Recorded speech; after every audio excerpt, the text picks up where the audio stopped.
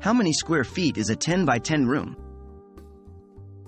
Welcome to today's learning session. Our focus for this video is all about understanding the size of your room. Specifically, we will look at a 10 by 10 room and answer the question, how many square feet is a 10 by 10 room? Understanding this can help you plan interior design, calculate materials needed for a renovation, or just give you a sense of the space you have. What is a square foot? Let's start by understanding what we mean by a square foot. A square foot is a unit of area. It is a square with 1 foot on each side. So, if you imagine a box that is 1 foot long, 1 foot wide, and 1 foot high, the base of that box would be 1 square foot. We use this unit to measure area in places like the United States and Canada.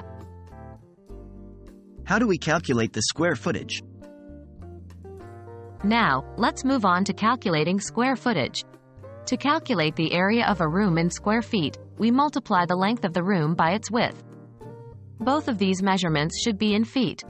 This gives us the total number of square feet in the room.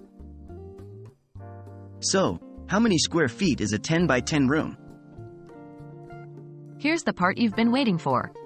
A 10 by 10 room is quite simple to calculate because both the length and the width are the same. They are both 10 feet. So, you would multiply the length, 10 feet, by the width, 10 feet, which gives us 100 square feet.